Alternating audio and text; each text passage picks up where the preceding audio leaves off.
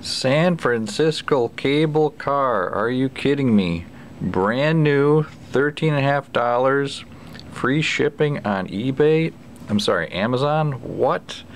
This thing must weigh like 10 pounds. This thing is massive. Look at this quaint art. Isn't that nice?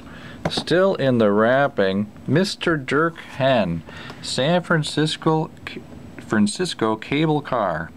Life was hustling and bustling in the streets of San Francisco in the early 20th century. Cable cars had quite a big impact on everyday street life. Each player conducts their own cable car company and tries to expand their network. So you lay down these tiles and then you place or rotate these routes to connect them to the center, kind of like reminds me a little bit of Indigo, like I need to with these routes.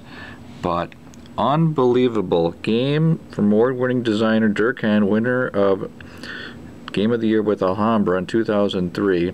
This is based on his game Metro from 2000. This cable car came out in 2009. Wow, it's like ancient history, isn't it? 8 years ago. But no, it was just reprinted in Germany, thank you, in 2016 by Queen Games. And it's one of their green games. Not sure how that works. Maybe there's eco-friendly production or something. And comes with this expansion cable car company about being shareholders. So I don't know if that was not included in the original game or what, but there's this whole discount buying mechanism and there's a lot going on.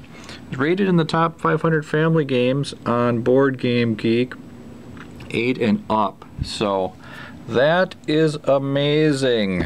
What a find. San Francisco cable car. Hey, have a good one, guys. Clumsy Dad.